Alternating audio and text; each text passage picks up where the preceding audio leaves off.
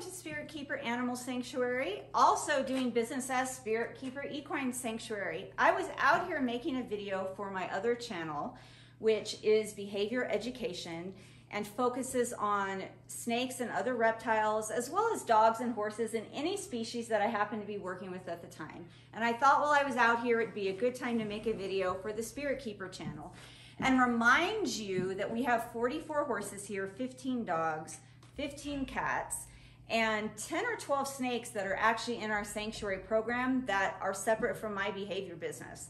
And we are always short of resources, and those resources not only include money, but it includes feed, dog food, cat food, kitty litter, mostly horse feed. We're always happy to take donations of hay, alfalfa, senior feed, low starch feeds. We feed a lot of complete feeds that include Equine Senior, Nutrena Senior.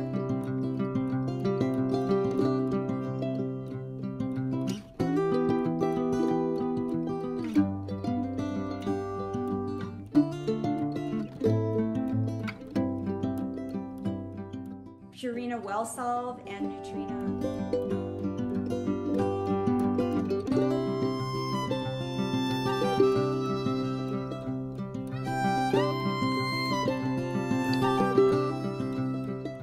Safe Choice grains. So those are mainly what we feed the horses. We also use a lot of alfalfa pellets, Timothy pellets, mixed pellets.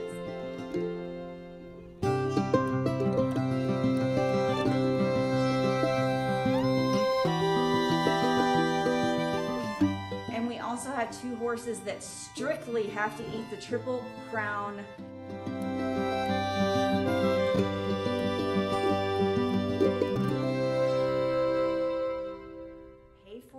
cubes. They're specifically formulated for horses with equine metabolic disease. We have 2 horses that can only eat that. And we go through a lot of beet pulp pellets.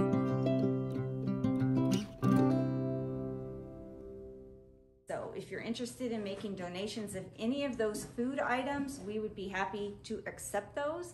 We also have a ton of items that have been donated.